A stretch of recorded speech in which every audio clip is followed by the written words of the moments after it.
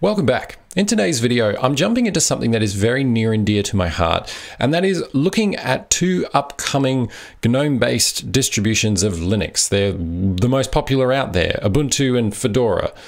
Yes, there's plenty of other distros we could talk about, but these two are both having releases as of October of 2022. And as of the time of recording of this video, quick disclaimer, I'm running the up-to-date beta versions of these releases. Now, both the release notes of these releases seem to indicate that there's not going to be too much that is going to visibly change between now and final release. And by the time the video comes out, we are going to be looking at basically the final release. So within days of each of these distros getting released, I thought it would be a great idea to jump in and start comparing where these two are headed. But before we do, it's worth asking yourself the same question. Where are you headed? One of the best indicators of where you're headed is what you read. I've had a goal for many years to read about a dozen books a year, and coming up with a curated list of the books that I want to read, as well as getting to those books, is where today's sponsor, Shortform, comes in. Shortform is an online platform that creates comprehensive summaries and guides to some of the best non-fiction books in circulation today. And it's not just summarizing books, they also provide contextual notes and articles and links to similar books and authors to provide really key insights and help you understand that author's work even better. Now, they've got a bunch of genres to choose from, including productivity, technology, biographies, just to name a few. And lately, what I've been doing is using the summaries to review key ideas from books that I've read in the past, like Cal Newport's brilliant, deep work. Now, not only does Shortform have a really excellent detailed summary of that book that I can knock over in about 30 minutes or so, but I've also been able to find the next book on my list, Mihai Csikszentmihalyi's Flow, which dives deeper into one of the key takeaways of deep work, which is why challenging work feeds our sense of purpose and satisfaction so well. Now, Shortform is constantly expanding, and subscribers get to vote on what books are covered next. So the possibilities here just keep opening up with what you can learn from this platform. So to get 5 days of unlimited access and an additional 20% discount on the annual subscription, join Shortform through the special link shortform.com/galactic, or click in the link in the description. Basically, you're going to get access to thousands of the best books and ideas for the price of one book a month. So learn more than ever from Shortform, and special thanks to Shortform for sponsoring today's episode. All right, so comparing Ubuntu 22.10 with Fedora 37. Now, I did this about 2 years ago. In fact, pretty much spot on 2 years ago. And you can go back and have a look at that video as well to get a bit of an idea of where my pre-existing opinions on the matter sit. But things have changed.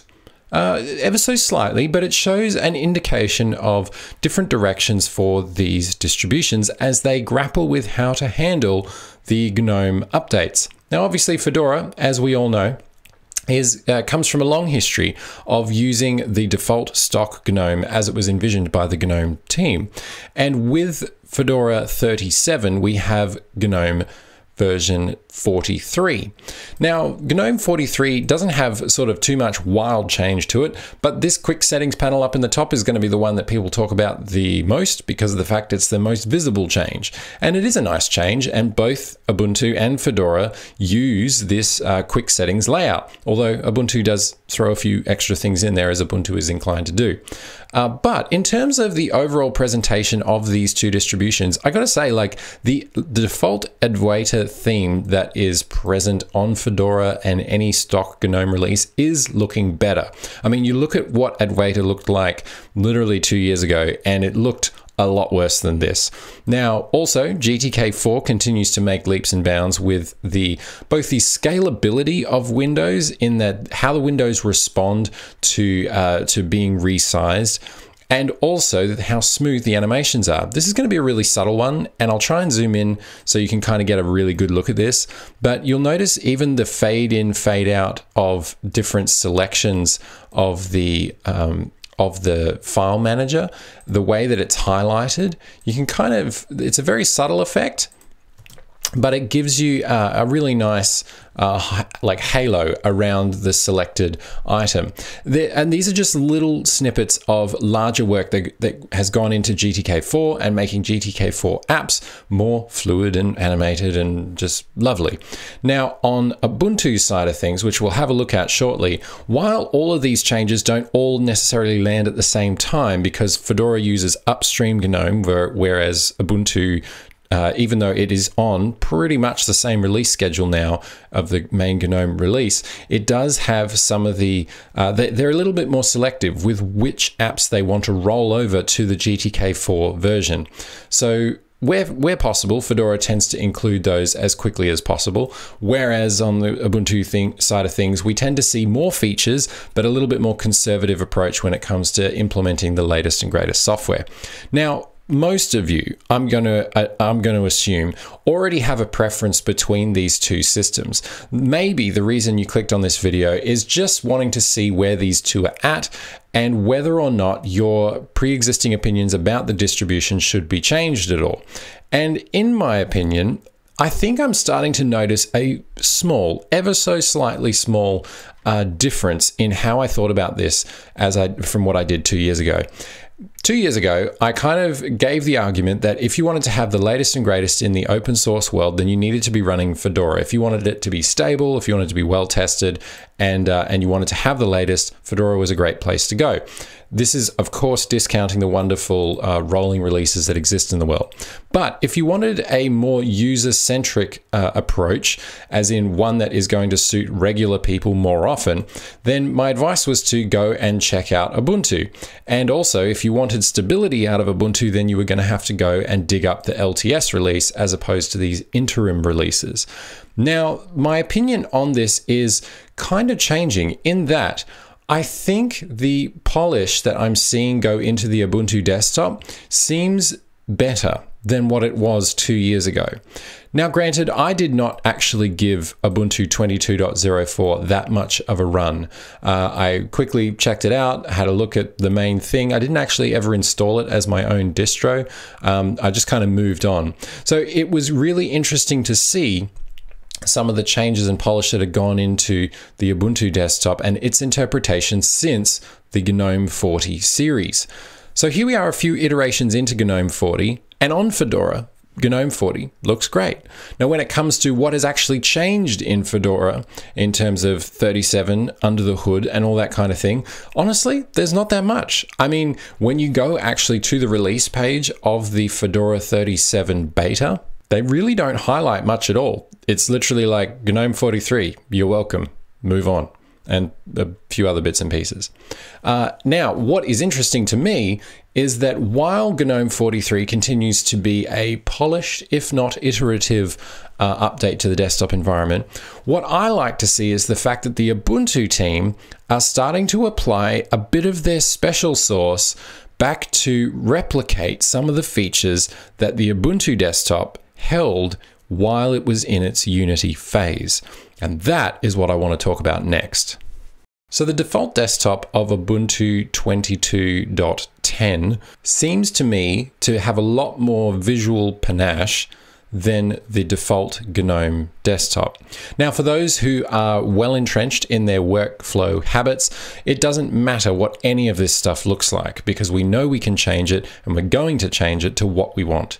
But both of these distributions, Ubuntu and Fedora, share a very special role by being, more often than not, one of the first distributions that new users try, or the desktop that a lot of organizations and offices move to when adopting a free and open source desktop, mostly because of their ties to a heavily supported ecosystem of documentation and updates and security from Red Hat, in the case of Fedora, and from Canonical in the case of Ubuntu. What I want to point out here is that as a desktop experience, I think Ubuntu might be starting to get some of its mojo back. Now, I'm not wanting to take anything away from the Fedora project. I still love it, and it's still a great distribution on technical reasons for several reasons. But in terms of a desktop use distribution, But this release of Ubuntu and its predecessor both give me this feeling that maybe Ubuntu might be starting to implement some of the features that it lost in the move to GNOME. What do I mean by this? Well, for starters, when it comes to the GNOME desktop and how much flexibility you have over customizing it, you don't just have a light and dark theme like you do on the default GNOME desktop. You also have accent colors that have been there since the last release. And these accent colors are holistic not just to the icons and the highlight colors within Advaita itself, but also the GNOME shell, which wasn't always the case, at least in my experience prior to Ubuntu 22.04. So being able to come in here as an average user, select an accent color and a wallpaper, all of which are very pretty, I might add, is a nice touch of usability on top of what GNOME gives you. Also, some of the features that they have tied in here with the main settings regarding the dock usually gives enough flexibility for most people to customize this desktop to what they want, in that we can auto hide the dock if we want to, we can display it, we can choose where we want to put it on the screen, left, bottom, or right. And we can configure the dock behavior by including whether we want network drives or mounted drives in there. And also, we now have the ability, thanks to a very nice feature request, I guess, by Joey Snedden over at OMG Ubuntu, we now get this nice window spread mode when we have multiple windows of the same app open and we select it on the dock. This is a feature that Unity Desktop did have back in the day, and it was a sore point for a lot of users that was no longer the default behavior. Now, one thing that I will add is that I wish the default behavior included minimizing if you clicked on the icon on the dock of a window that was already open, but maybe we'll get there. It'd be great to see that as a toggle that you could enable here. Maybe that's something we can add next time around. But the fact that we have these little inclusions now is a sign that we're heading in the right direction.